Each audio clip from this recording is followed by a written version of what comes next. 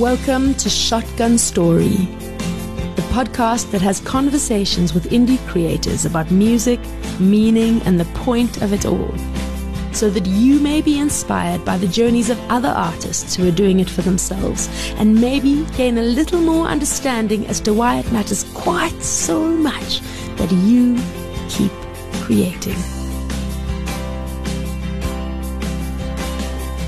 Dave Starke is a folk singer-songwriter in the ancient British Isles troubadour tradition, the modern version, obviously. He's been in town doing the Chelsea Hotel show with me, and he's going to fly back this afternoon, and so we thought we'd take this opportunity to have a little chat about all things music. Hi, Dave. Hello, how are you? Well, I know how you are. You're great. Thank you for making me tea this morning. Oh, what a pleasure. I'm so glad I could. I was actually worried because we were running out of milk, and I thought if you came downstairs and tried to make yourself some tea and there was no milk, you might be sad because I know you have a lot of milk in I do, yeah. Thank you for that. Pleasure. Okay, so now before you were a musician, you had a different life entirely. I've had a few different lives. I wanted to be a musician when I was sort of high school age, teenager with a guitar, cool rock band, heavy metal kind of stuff. And my parents were kind of supportive about that idea in terms of playing music, not in terms of becoming a musician. That was just like an absurd kind of idea in their minds that would be your job. So like buy me all the equipment and drive me to band practices and all that kind of stuff. They're very supportive in that respect. And so I slowly got the idea that I probably couldn't become a musician from that. It was never really said out loud, but you kind of pick up on the vibes. So when I matriculated, I went off to university and I studied drama instead because I thought that would make me more employable, which of course is like absurd. But yeah, I went to UCT, studied drama, carried on playing music always. I was involved in the folk clubs in Cape Town, writing songs and the whole thing. I went very acoustic in my 20s. And then I found myself with a degree that I couldn't really do anything with. So I was working in a pharmacy, just like a part-time student job in the evenings, working 6 to 9 p.m. And I've worked my way up in the pharmacy slowly, like for years while I was studying. And so for a few years after I got my BA degree, I was actually working in a dispensary at a pharmacy, initially for the Department of Health at Woodstock Day Hospital, and then in retail pharmacy.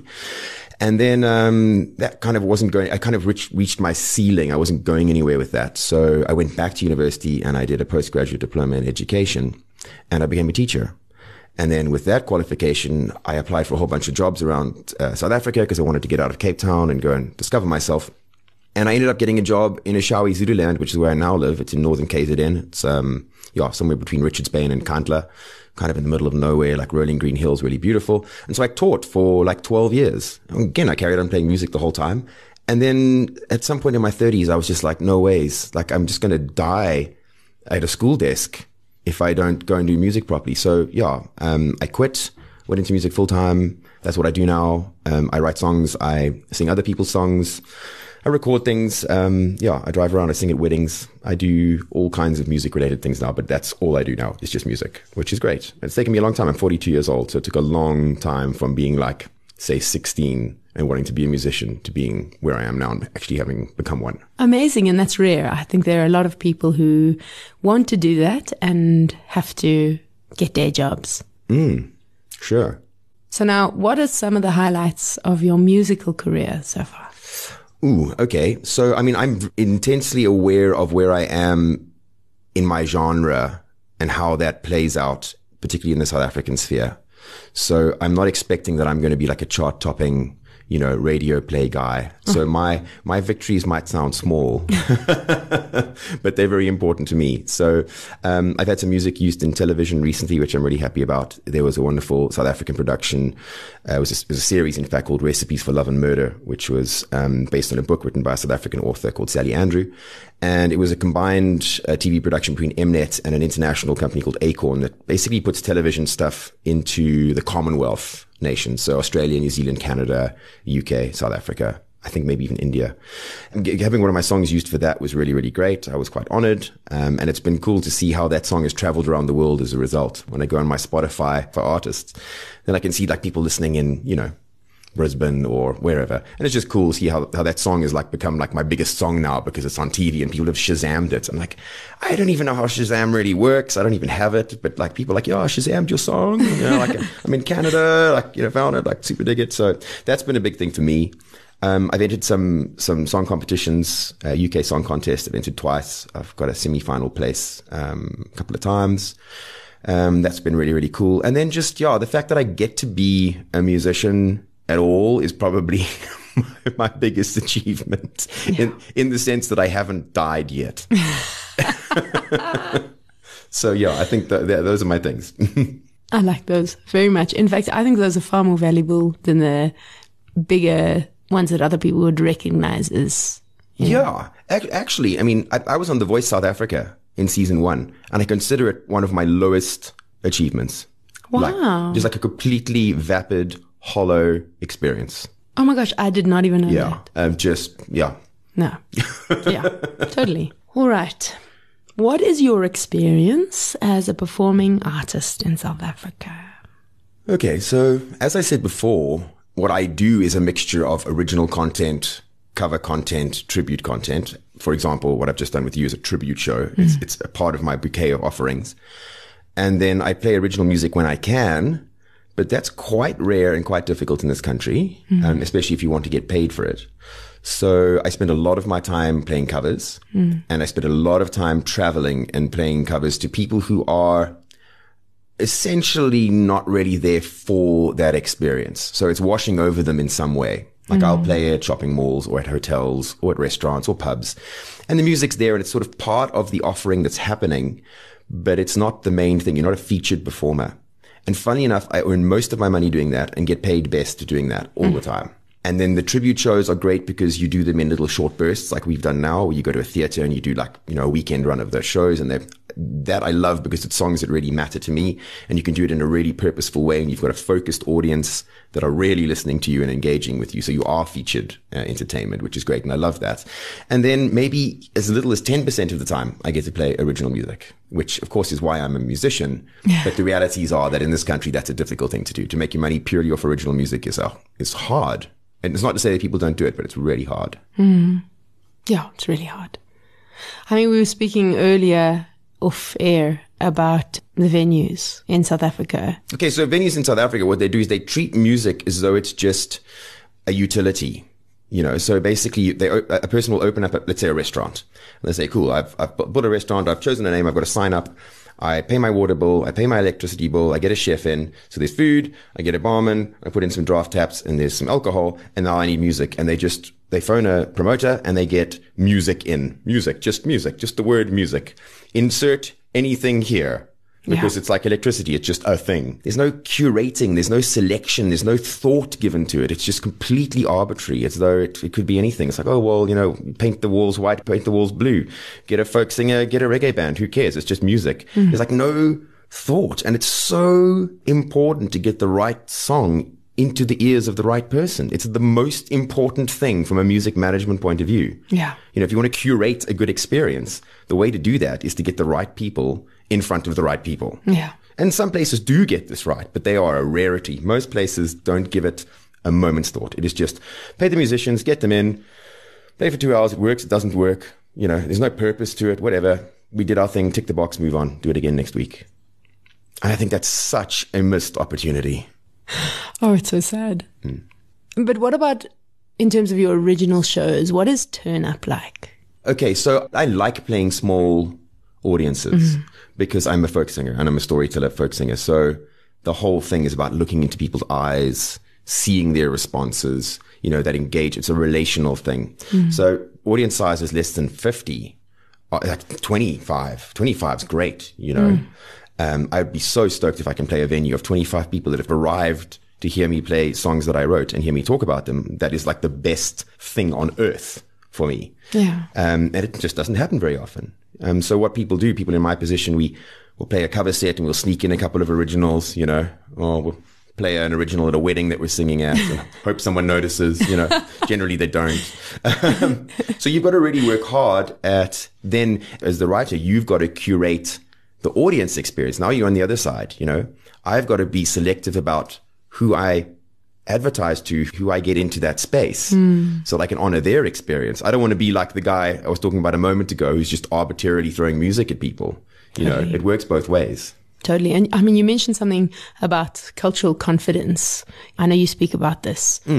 cultural confidence is a term that I just kind of, I mean, I didn't make up the words, but it's a term that I just came to because it's something that worries me about South Africa. So as a person who's worked in education and who works in the performing arts, I think it's important that an individual is able to engage with an art modality of any type, visual art, dance, drama, theater, whatever, music.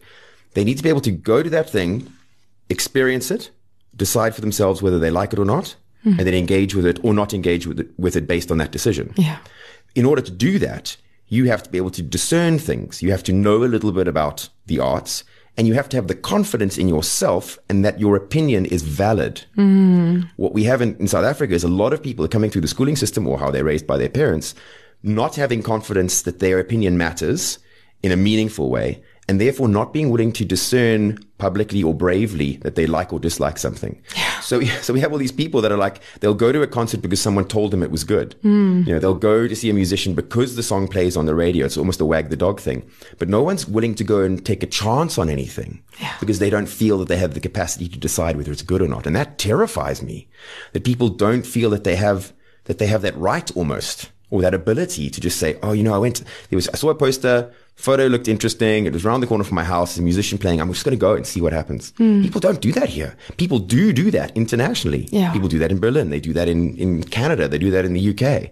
We just have a problem here that we're not raising people and educating them into that headspace. So that worries me big time. And it plays out at a higher level with the guy opening the restaurant who just gets music in. Yeah. Because he doesn't feel that he has the right to discern what's good and what's bad for his customers. Yeah. And at an even higher level, it affects festivals.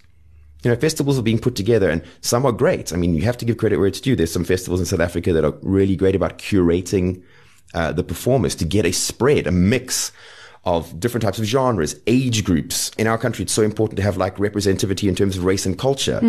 But there's many festivals that don't give any of that any thought. They just look at which band's got the biggest Facebook following and who charges the least amount of money and get them to the festival. And let's just hope everyone gets drunk for the weekend and just bops around to happy, upbeat guy music. Again, missed opportunity. Terrifying. Because that guy who's running that festival 20 years ago was a guy who left school that didn't feel he had the cultural confidence to decide for himself what he liked and what he didn't like and just listen to the top 40. Yeah. I often think about that in terms of radio and the stuff that is played on radio and how it's all to sell advertising. And what you hear is everything else you are comfortable and familiar with. They don't want to put anything on the air that is going to make you uncomfortable for a moment so that you might switch off. Or change channels, yeah. Yeah. So that's the feedback loop. That's a reinforcing loop, what happens there. So there's a certain type of music that's played on, say, the top 40. And new music can be added to that, but it must be music that's similar to that. So it feeds right back into that same thing. And the cycle just goes like this, round and around and around.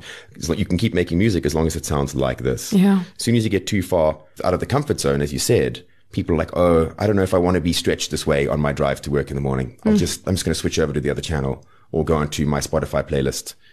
So there's no one's growing from that experience. Yeah. And I suppose maybe it's our fault for expecting it to be any different because it's never going to be. Yeah. I mean, commercial radio is never going to be. No, it's not. And I suppose for a lot of humans, growing is not the priority.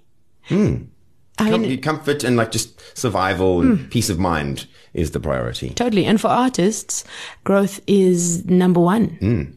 Yeah. I mean, so creativity is about change.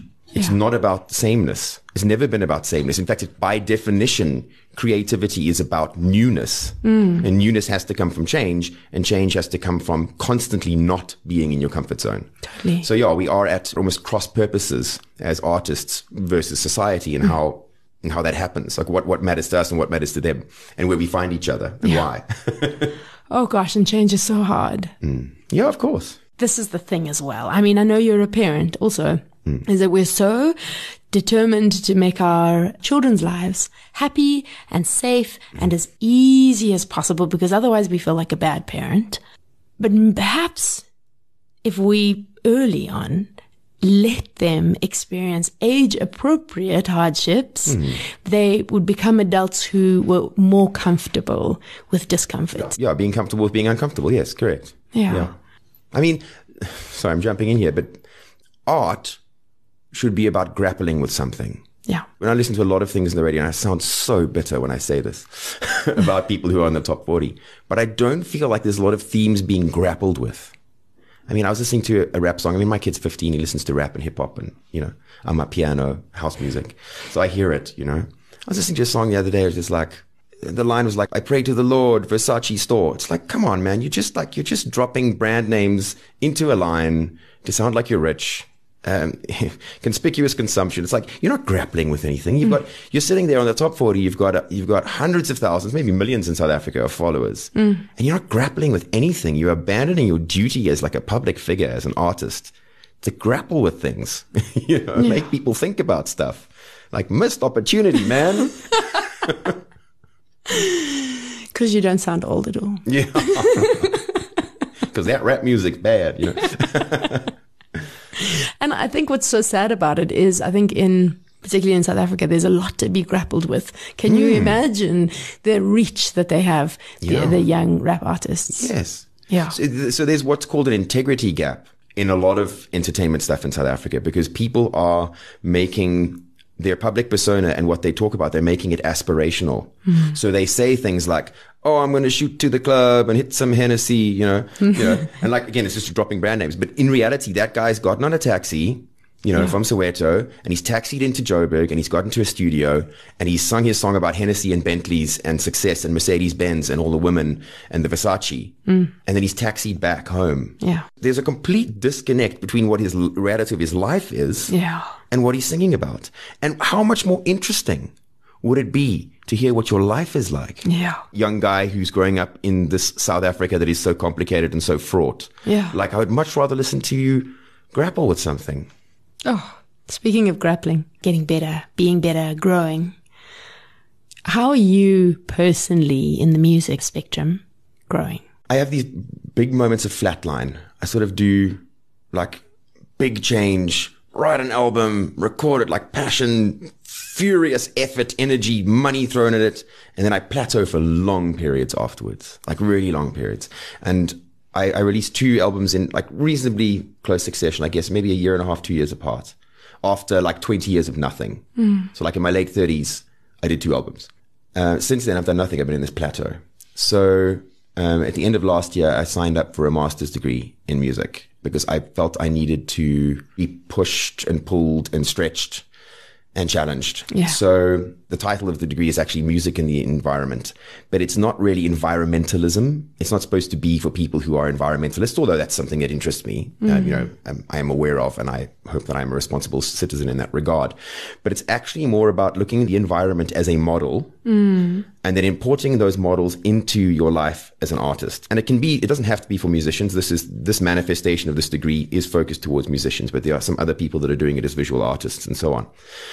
So we look at ecosystemic theory and how you build an ecosystem that benefits everyone, that's in balance, that's in homeostasis. So we talk about things like carrying capacity. So the Earth has a carrying capacity for a certain number of human beings. And if we exceed that, our species will become extinct. The whole thing will collapse. Well, the same applies to any industry or any person in any pursuit. But in music, for example, where I live in my tiny little town, there are enough people to maybe come to 1 concert a month. And to expect more of those people is completely unreasonable. It's beyond the carrying capacity of that town. If you live in New York City, you've got a lot more people. There's a lot more opportunity to do shows. But there's also a lot of other species, if I can use that word, other artists that are fighting for that carrying capacity. So basically, we look at sustainability studies and ecosystemic theory. And we talk about how you can get the resources that you need for what you're doing from your environment, how you build your environment or change your environment. But also, quite importantly, how do you feed that back into that homeostasis, into that ecosystem? Like, what are my audience getting from me? I mean, beyond maybe just the music, which maybe is enough, but what are they getting in terms of that relationship? What is cycling through that whole experience? So I'm only about 15% through the whole thing. So it's early days, but like really, really fascinating. It's a Scottish university. I do it all online. My classmates are from around the world, guy in Australia, 2 in Scotland, some in the islands, like in the Outer Hebrides. Very, very interesting. Different people doing different things, but like all just trying to work out how do you become an artist sustainably. Okay, so that's it. The sustainability is the thing. Yes. So one of the ways that Dave and I initially got in touch was he asked me to perform and maybe chat a little bit at the Songwriters Festival that he was going to do here in South Africa. The South African Songwriters Festival that got canned by a fucking lockdown. Yeah, man. I'm so like, as you say, I can feel like my heart sinking still, you know. That was one of my big, you know, explosive passion projects that I was talking about a moment ago, you know. I think we'd been through like a year of COVID already. It was in like the second round, you know. And I was like, you know, musicians in South Africa, people that I care about that are in my position, we need a thing. Like I need a thing to like look forward to be excited about, to like throw my energy at. And so that's when I put it together. That's when I got in touch with you. And we phoned a whole bunch of other musicians and we got them all on board, and people were flying from Cape Town, and people were coming from Joburg, and we had guest speakers, and we had like a beautiful venue in this old like sort of wooden paneled theater in Durban. It was just all so perfect. And then it was all so fucked up. And it just got taken away at the last minute. And I'd gotten corporate sponsorship, and, you know, I'd gotten favors from people and made promises to people. And it was so disheartening. And you wrote a song about it. I did. About the disheartening cancellation of that whole thing. Yep. Which is a really, really beautiful, poignant song. Everything is cancelled. You cancelled. Cancelled, yeah. Oh. I mean, what was your vision? So I believe, I mean, and as you sort of alluded to in your intro, that the singer-songwriter is this ancient, almost like class, you know, like there's the warrior class, you know, and there's the healer class, you know, like it's this ancient role in our cultural heritage that the keeper of stories, the singer of songs, the person who grapples with things on behalf of the community. We're supposed to suffer on behalf of our people. Yeah. So we can grapple for them. You know, that's what we do. And I really believe that. I believe it's like singer-songwriters are important, that there's this direct line between what you write and what comes out of your mouth. Yeah. There's not this disconnect. Someone's not writing a song for you. Like, this is me. Here we go. In my failing, aging voice. Yeah. You know, because that is important, not because of the beauty of the sound necessarily, but like the honesty of it. So I looked around at all the festivals in South Africa, many of which I find very disappointing, because they are just about like, hey, let's get drunk and party. And I don't want to knock that as a human pursuit, because I love that stuff as well. But I feel it's very well represented in festivals. Like this party vibe, upbeat, woo, you know, like let's all play some loop-based music, and it's all in 4/4 time, and it's all in major chords, and it's like super upbeat, and it's like, cool, I get it, you know, I like that too sometimes. But I also like dark and twisty minor key 6/8 stuff, you know? So I said, like, I want to put together a festival that honors like singer-songwriters and is like doing something that's like a bit different, smaller venues, less of the party atmosphere, more of the focused listening thing that I've become almost addicted to. Yeah. Like from my work in theater, you know, that like well-behaved audience, just like really focused attention. So then I started thinking about musicians that I really liked, such as yourself, and I got in touch with them, and like, this is what I want to do. This is my dream. And our plan was we were going to have 2 days of musical performances, but in the mornings before the audiences were there, we were going to just sit and have these round table discussions. I would love to still do that part. I'd love to get 8 songwriters in a room over lunch, you know, and just like talk about what's your life like, you know, what's working, what's not working, what venues are good for you, what is bad, like how's your mental health, like are you okay, you know, like that kind of thing. Like it's just such a hard, weird life, and we're so bad at our camaraderie. You know, I mean, we're all cool with each other, but I'm saying our real bonded, like, let's sit down and like, you know, unpack our lives. So we were going to do that outside of the performances. We were going to film some of that. You were going to do some podcasts, and we would just make like a bank of knowledge and experience of those people. Yeah. And I thought it was such a great idea. It was such a great idea.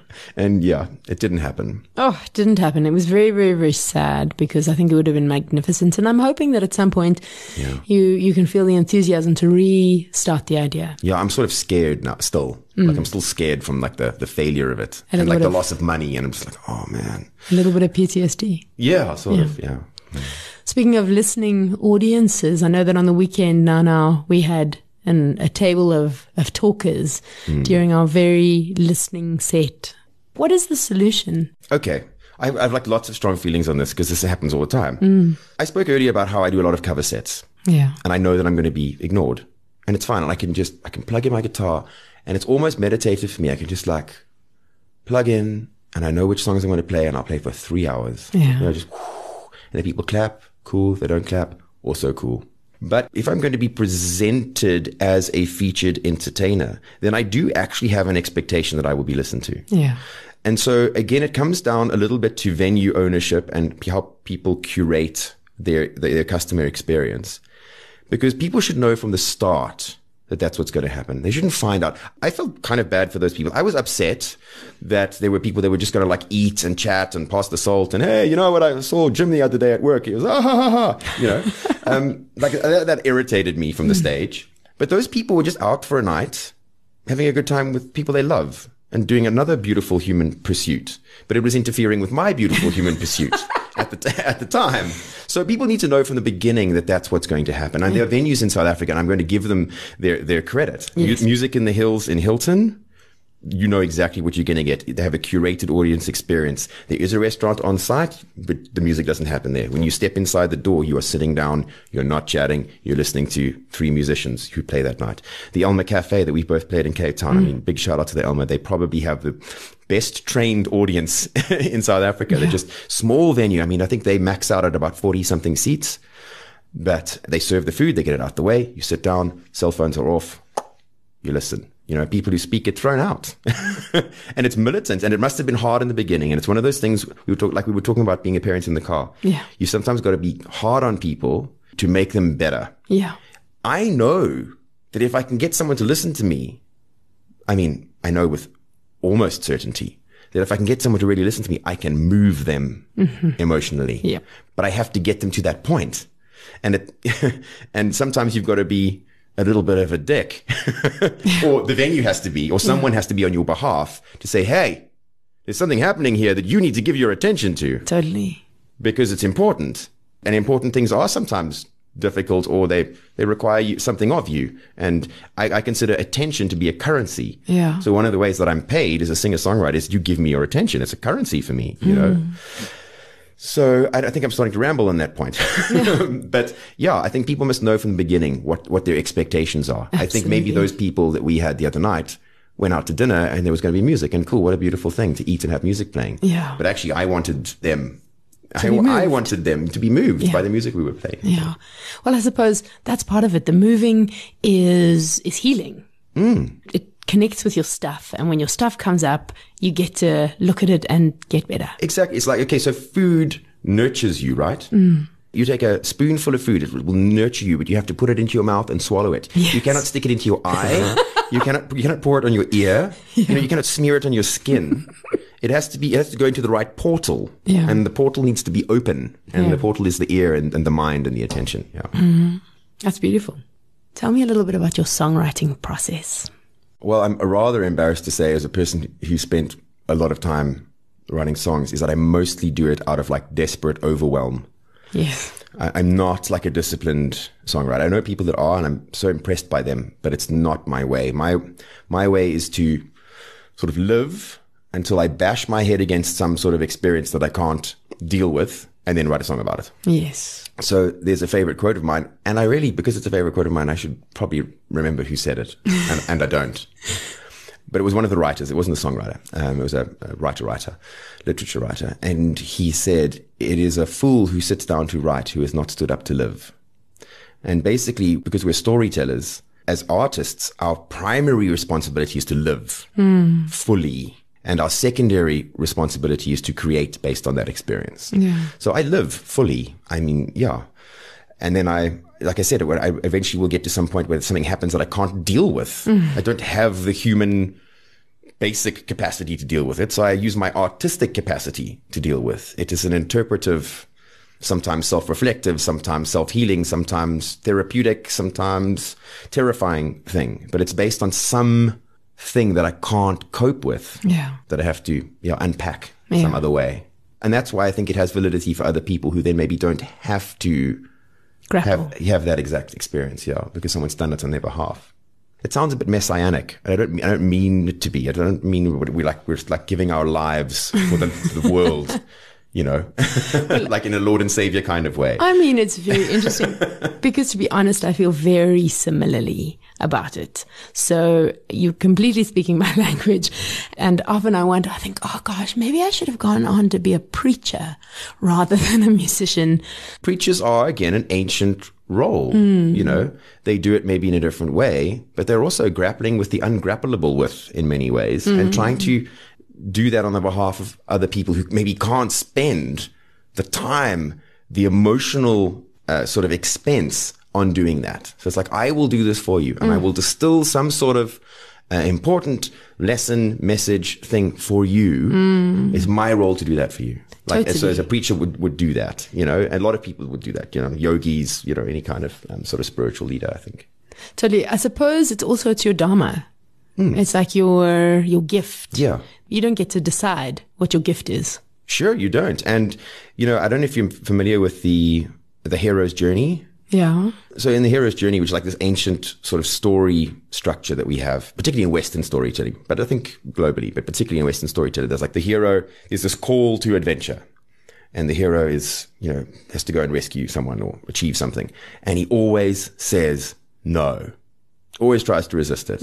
And like most of the artists I know always try and do something else because it's like, do I have to? You know, like, it's going to be so hard. Can't I just become an accountant, please? You know, like everyone tries to resist. I mean, you try to, and you said something yesterday that was so great. You said we always try and resist what is to our greatest benefit. What did you say? In fact, Stephen Pressfield speaks about it in The War of Art, quite a well-known book of his. He talks about how you only resist things that are for your higher good. Yeah. And for artists, our higher good is to become artists. But it's not the easiest thing for us to do. It is just the only thing for us to do. So in my book that I'm trying to, well, not my book, but the book that I love that I'm trying to get you to read, which is The Great Work of Your Life. It's basically a study of the Bhagavad Gita, but in terms of the artist's life through the lens of that. And one of the things he says is like, you can't become whatever you want. You can only become what you are. And we just are musicians.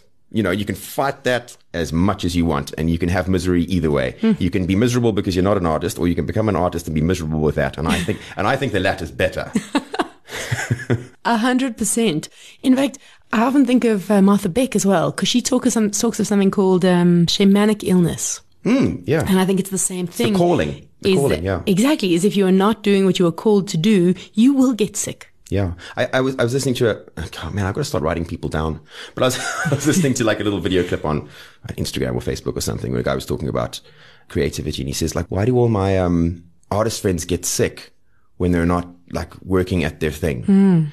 And he started to think about it. He says, well, we basically become hypochondriacs because we make things up. So when we don't make things up, we end up making things up. Because we're not making up albums, we're making up illnesses. I love that. Yeah. So a musician's life is fairly hard on the body. You and I have been talking a bit about that as well this weekend. Yes. Especially when you're on tour. There are late nights and a few too many drinks often as you're socializing with people after shows and all of those things. What do you do to stay healthy? I'm really bad at that. It's something that I perennially want to get better at. Like, I mean, even when I was sitting at the airport on Saturday when I was flying down here, I was like, I can't go on like this. You know, I'm fortunate that I'm working a lot at the moment. So I'm doing like 16 shows a month, which is a lot. Yeah, it is. But it means it's a lot of takeaway food. It's a lot of late night driving. It's a lot of sleep deprivation. I'm a single parent, not in the global sense, but in the primary caregiver sense, I'm a single parent, which means that regardless of what time I get home, I need to be up at 5:15. You know, tea on, breakfast made, sandwiches, school. So it's a lot of sleep deprivation or interrupted sleep cycle. I mean, I can sometimes go back to sleep, but I don't necessarily. So I'm bad at that. There are things that I can control about that. I can't really control the parenting thing too much. But I can get better about the food thing, but it's going to mean like making food, packing food, storing food. It just requires a better way of living because at the moment, like it's an enormous amount of saturated fats, garage pies, Coca-Cola, you know, driving. And of course, alcohol is this just like pervasive part of our lives as entertainers. And I know you're so great about it. I mean, you don't really even like to drink when you perform. And I always like to get my buzz on a little bit, you know, and that what your buzz means, what it looks like is very variable depending how you're feeling. It's not you just want, like it's chasing the dragon. You just want one more. I had an interesting conversation with a friend of mine who's now a full-time touring guitarist in a tribute show. His name is Rusty Red. He's mostly based down in Australia. He's working for a company that does tribute shows for like Queen and the Eagles, like big theatrical productions with lights and costume and the whole thing. But they'll play like 25 shows a month in like 12 different cities, and it's packing up and flying and driving. And again, like the food, but the alcohol is this thread that everyone uses either to buzz up or to calm down or because they're lonely. I mean, he talked with such honesty about the loneliness of how you can be a lonely person in a theater of 2,000 people on stage with 5 other people that you love, and you can be the loneliest person there. There's so much about that people don't understand. Because you're not alone, but you're just terribly lonely. You haven't been in your bed. You haven't seen your dog. You haven't seen your kids, like all these things that happen. And alcohol is this cushion. It's this security blanket for a lot of people. And it's so big in our industry. I mean, in my experience, all the musicians I know, let's say almost all the musicians I know, either drink a little bit too much or they don't drink at all because they used to drink a little bit too much. Yeah. Do you know what I mean? It's like a different version of the same problem. Yeah. It's so big. And I wish I could be better about that. It's something I want to work on as well. Just like, why isn't the music enough? Like, why isn't the fact that we get to get on stage and do that? Why isn't that enough? Like, just in terms of the chemicals and the endorphins and the adrenaline, like, why aren't those chemicals enough anymore? Or were they ever enough? Why weren't they ever enough? I don't know, but it is for some people. There are musicians that give up entirely. They give up everything. They become like real straight edge, they go vegan and they do all that kind of stuff. Yeah. It's possible. It's not the norm, I think, is the thing. And we have one of the few jobs where not only is it accepted that you drink at work, it's encouraged. Yeah. I drive sometimes 3 hours to go play a gig. Play my last chord, put my guitar down, and someone arrives with a tray of drinks for me. Yeah. I'm going to drive 3 hours home, but it's like the presumption is I'm a musician. I'm going to want to party with whoever buys me a drink, or like, hey man, you musos, let's buy you a drink, brew. Yeah. It's like, actually, I've drunk water the entire evening. I'm going to do a 3-hour car trip home, get home 1 a.m, go sleep and wake up and sort out my kid. Yeah. And it's not like I said, it's well intentioned, but it's very presumptuous. Yeah. You just send someone a drink. No one says like, what would you like? And I get you a Coke or a water or something. It's like, no, have a pint of my favorite beer or have this tequila. It's like, what? Okay. Oh, that's wonderful. 2 last questions. Advice for anyone who wants to do this. Do it, regardless of the consequences, I think is the first one. It's hard for me to say I would do it differently, like whether I would just become a musician at age 20, because I learned an enormous amount by not being a musician that I bring to my musicianship. Yes. So having worked in like very professionalized environments, like firstly in pharmacy and then in education and then in educational management, I bring a sort of level of punctuality, clear communication, financial management, all those skills that I learned all those years, I bring that into my musical life. Yeah. And they're very valuable. And they're things that I think people who just become musicians straight out of high school maybe don't get, or they learn it a much harder way later on, or they deal with the consequences of never learning it. So I would say, as much as I'm saying do it, that doesn't mean it has to be the first thing that you do. And it doesn't mean that if you don't do it immediately, that you can never do it. I mean, I became a full-time musician in my 30s. So absolutely do it. My other thing is about sort of this life. It's so thankless often that you have to know that you don't do it for anyone else, really. You do it absolutely for everyone else, but you might never get that affirmation. Yeah. So it's a sacrifice that you might never get appreciated for. But it's important to do it anyway. It's important to do it for you because it is who you are. I guess, getting back to like religious theme, it's like being called to the priesthood. You're going to feel it somewhere in the pit of your stomach. You'll be sitting there and like, I want to do this thing, but you can't say it out loud. You can't manifest it. You don't want to disappoint your parents. You don't want to be broke and never have a car. There's all these things that are going to play into your mind. But what was that other quote we said yesterday? It's like, it's a hard way to make a living, but it's a great way to make a life. Yes. Like living as an artist is wildly complicated and messed up, but it's a pretty cool life. Oh, it's magical. Well, that's what we were saying actually yesterday, is that at our audience yesterday was this collection of magnificent, magical human beings. Yeah, they were like unicorns. They were just like a different species of just like wonderful people, like so wonderful. Yeah. So yes, you do get affirmations, but you don't get the kind of affirmations that you expect.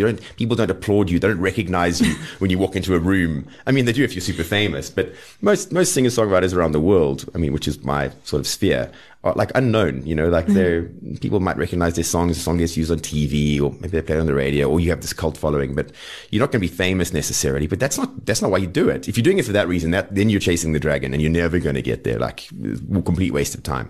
Do it because that's how you want to spend your time, because you can't do anything else, because if you did anything else, your body would make you sick. Yeah. That's it, So do it. Definitely. On your own terms, when you're ready. I love that. Okay, so I know you haven't been in a car for a little bit. When you were in your car, what was playing on your playlist? Oh, that's interesting. I tend to not listen to music when I drive, which surprises a lot of people. I don't like to listen to music in a unintentional way, if you know what I mean. I like to really listen to music. Yeah. So I'm inclined to maybe listen to half an hour of music a day, like sitting in front of the speaker, listening to it, than I am to put on a playlist. So when I drive, I normally listen to podcasts. Okay. Much more likely. But at the moment, I'm listening to almost exclusively podcasts about the Ukraine war. Okay. So like I've spent maybe 300 hours on the Ukraine war in the last little while. So that's my big thing in terms of listening. However, in terms of who do I listen to just musically? So I love, and I think he is an entire lesson in songwriting on his own, an American musician called Josh Ritter. He's not like mega famous. He's like medium kind of famous. Like he's like a permanently full-time touring North American musician. He's like a massive inspiration to me. I love him. So I listen to a lot of his stuff. There's a musician in the Netherlands that I really love called Van Veek. She's a female singer-songwriter. She's got a band, but like she's the front woman. Also just so poignant. It's wonderful. She sings in English. Just wonderful. Love her. And then I listen to a lot of old music. I'm very much in the sort of 60s, 70s songwriter sphere, which is why we do shows like that. So I love Leonard Cohen. I love Jackson Browne. I know you do too. I listen to Crosby, Stills and Nash, James Taylor, Bob Dylan, of course. I mean, like the sort of expected ones. Yeah. But I suppose if you wanted to get something from me that you didn't know before, I'd say check out Van Veek, check out Josh Ritter. Those would be a really good place to start in terms of like seeing how people are being singer-songwriters and really killing it. Yeah. Yeah. Social media. What is the one you are most present on? I only want that link. That's easy. I think I probably do my best stuff on Instagram. And that's just Dave Starke, one word. Brilliant. It's got an E at the end though. Yes, it has an E at the end. It's very important to differentiate us from the other Starks, like Tony Stark, I don't know who that is. You know Tony Stark? Iron Man. Oh, I mean, in my brain I knew that, but I knew that you couldn't be talking about him. Yeah, I'm talking about him. Yeah, no, we have an E at the end. Yeah, that's me, Dave Starke. It's part of my singer-songwriter thing. It's like I can't really be anything else, so may as well just use my name, hey? 100%. Yeah, this has been so fun. Thank you. No, thank you. And thank you for driving me to the airport later. And again for making me tea. If you are an independent artist whose passion for what you do can inspire or fuel others, get in touch. I'd love to chat. You can find me on shotguntory.com. You've been listening to another production from Solid Gold Podcasts. I'll make them better than anything you've heard. All you have to do is burn them after reading. Come round and see the walls I've built, my borrowed cat, the blood I've spilled. All that's left to do is burn it as you're leaving.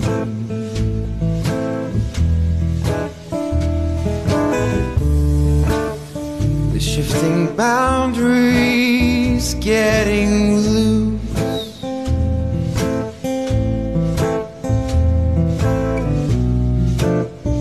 It circles round our world of two.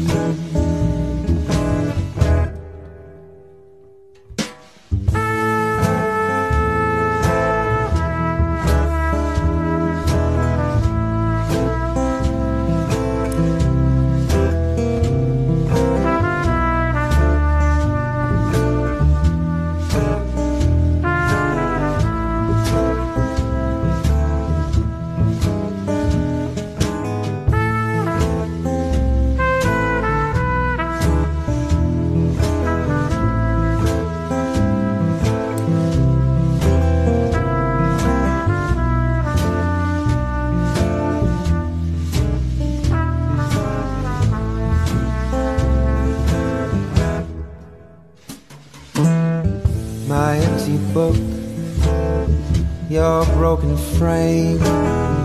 The wine is warm, the song remains the same, but everything feels different when you're yearning.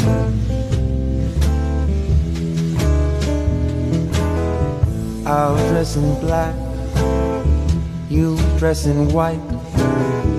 You'll be the day, and I'll be the night. We'll be side by side in the gentle light of morning.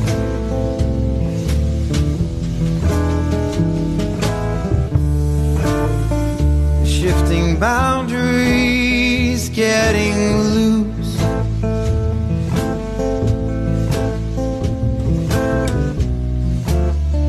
It circles round our world of two.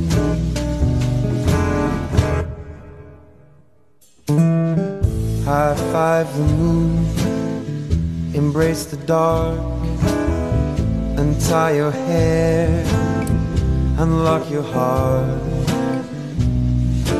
Everything unravels without warning.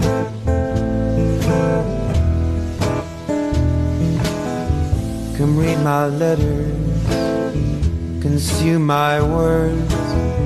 I'll make them better than anything you heard.